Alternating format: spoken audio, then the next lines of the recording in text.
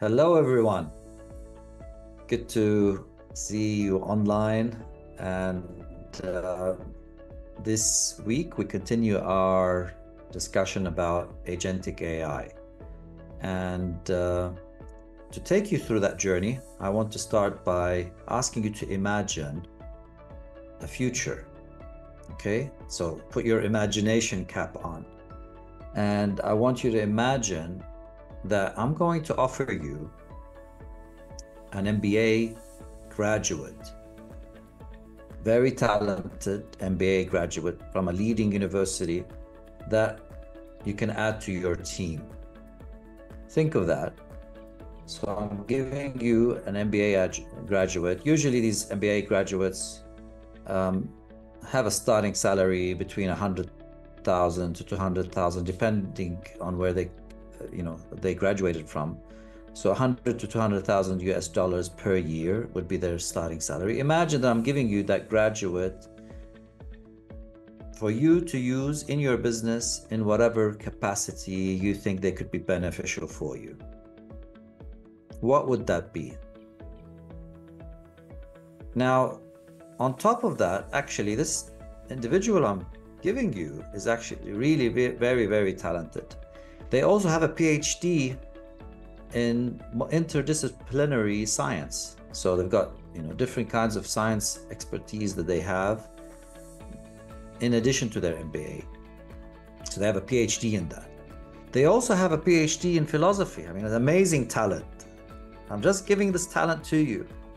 Someone who has great business skills and has an MBA, is also, very well versed in different kinds of sciences and philosophy and languages, all of that. So, if I provide you with that resource, where would you use them in your business? Think about that. Where would you find the most value? Can they help you in doing your policies, procedures in a more efficient way? Can they help you with your go-to-market strategy to sell your products and services better? Can they help you in actually improving overall your strategy? Can they reduce your costs by, providing less operational headaches and make the operations streamlined better? Where would you use them in your business? That's the question for you to think about. So that resource is now available to you, but I'm going to give you even something better. Instead of one resource, imagine I'm going to give you 100 of these graduates. How would you use these 100 graduates in your business? Think of that. Millions of dollars worth of talent available to you for your business. Imagine what you could do. The sky should be the limit. Yeah? So let's bring you back to reality, back to today. We'll fast forward back to today. And actually today, you do have access to AI agents that actually play the same role I was explaining earlier. These AI agents are as good as MBA graduates.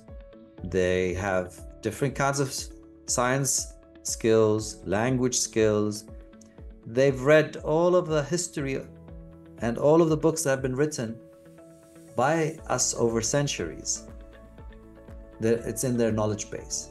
And you have access to these hundreds of agents today,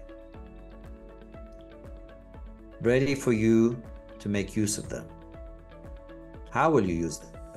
That's the question. Again, this is not now imagination, this is reality. This year is going to be the year of AI agents, and we've already started using them across many, many different kinds of use cases. And just to recap, what are AI agents? So AI agents are able to understand various needs through normal languages. So you don't need special coding skills. You don't need to develop them. You can talk to them in a normal way and they'll be able to understand. They will be able to plan based on their reasoning and what the data that they have around them to plan and then act on their planning to achieve the objectives you've given them. And it doesn't just stop there. It's not like a static thing. They actually learn from each of these engagements so that every time they're improving and doing their job better and better and better. So that's what an AI agent does.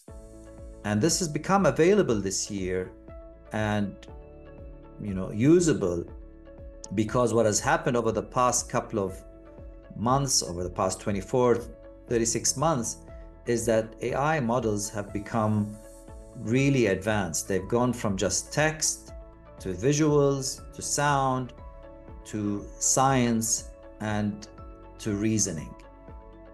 And all these capabilities of the AI models can be accessed by these AI agents. So AI agents allow you to take your collective intelligence in the organization and scale it to a whole new dimension. Think about that, going back to our analogy in the beginning. Imagine that you have 100 of these really talented graduates who are working in your organization and helping you take it to the next level.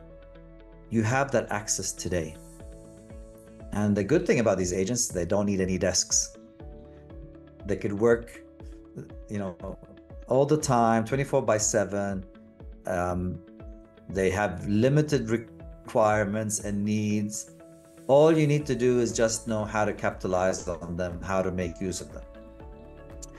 So let's take some scenario that explains it. So you've got your business. Today, your business, people engage with your business through either directly coming to your physical presence or through your website or through your phone. And imagine now what you could do is you add an AI agent to interface with them. And who are the people that are interfacing with you? Usually your external stakeholders, people like your clients, the community that is working, you're working in, so you're operating in a certain country, the people in that country, they're your external stakeholders. Your customers, of course, they could call on the phone, they could interact through the web, they could come and visit your stores. Imagine now you have this set of collective intelligence that is able to communicate with your external stakeholders in a more efficient, effective way. But it doesn't stop there. You also have your internal stakeholders, people like your employees, your staff, your suppliers, people that help you with your operation. Also, these stakeholders can benefit dramatically from having an AI intelligence working with them. So your employees can have access to a knowledge base for any question that they have. If you're launching a new product, you could have an AI agent that actually acts as a primary go-to for any questions on that product. Helps your employees do role play so that they practice engaging with their, with customers on that product. Help the employees answer any questions they have, technical or otherwise, on that product. So any kind of internal process can be improved, enhanced by also having these AI agents inside.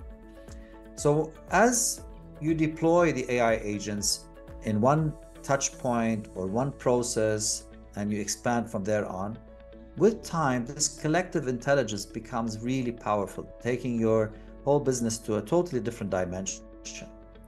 And the best thing about it is, as you engage your external and internal stakeholders, is that the agents will be able to understand your users' unique needs and interact with them in their preferred channel, depending on the way that they want to interact. So if someone comes as a customer of yours and likes to use text but not phone calls, your AI agent is aware of that, is engaging with them through the text, giving them all the information that they need over there. If another customer interacts through the voice, through a phone call, the agents will also interact with them in the same way that they prefer. And the collective intelligence of these agents, the intelligence of your organization, is summarized through these agents. So your the unique needs of your stakeholders can then be addressed. You could imagine this is really what we're calling hyper-personalization, because you could zoom into each specific persona, each person that interacts with you, interact with them in a way that has the most impact on their needs and what they like. So this is hyper-personalization, not as we have today, where we create these buckets on, for different groups of people, and they need to all interface in a certain way, in a certain workflow. It takes us a long time to develop these workflows. It takes us a long time to deliver them. And at the end, we're not really delivering the optimal workflows. But with these AI agents, we can do hyper-personalization. And we have hyper-intelligence collectively across the organization through the use of these different agents working together. So that's what's happening now. So this is not like in the future. Today, we're deploying this in organizations. Companies are slowly rolling this out across their organizations. And it might seem overwhelming as a start, because you don't know where to start or how to go, or which process shall I focus on. So I'm going to suggest for you the best way forward to start making use of AI agents. And this is something now we're rolling out in the hundreds of applications across different, hundreds of customers. Two main ways to think about it. One is start to deploy interactive chatbots. These could be included on your website. So every website can have an intelligent chatbot that your users visiting the website can interact with. The chatbot can serve as customer service, but at the same time, it can serve as a sales rep, upselling, explaining the products and services. So as an example, we're doing this in some banks where they have many different card products, credit cards, prepaid cards, etc. It's confusing for a customer to know what is the best card for them. But if they interact with an AI agent that actually probes them, understands their needs, that AI agent would be really good at recommending the best product for them, the best card for them based on their needs. If they travel a lot, or if they use it for business expenses or whatever, it could give them the best solution. And this kind of bot, you can see here the link. If you want to try, you can do a free trial on our website on this link. This bot can be set up in minutes. You could just train it with a website link to either your whole website or to a specific product set that you're doing. And then you deploy it in minutes, and it's available to answer user questions. So this is a great way to get started with AI agents. Now, at that level, when it's just a standalone AI agent on your website, it's not completely active as an AI agent. It's not taking actions, it's just recommending products, going back and forth. But you can then take it to the next level and have it integrate with systems where it could sign up people, it could sell the products and services directly. If you're using it for customer support, you could link it to your systems and it could actually answer questions. But as a start, you could start in minutes by just having that bot aware of your products or services on your website and ready to answer customer calls. So that's a great way, and people can engage with this. These same chatbots can also be used internally. We said you have two stakeholders, the external stakeholders and the internal stakeholders. So instead of just having the chatbot sit on your website, serve your external stakeholders, similarly, you can create chatbots internally for your teams and have them trained on the knowledge base you have inside the organization, supporting your teams.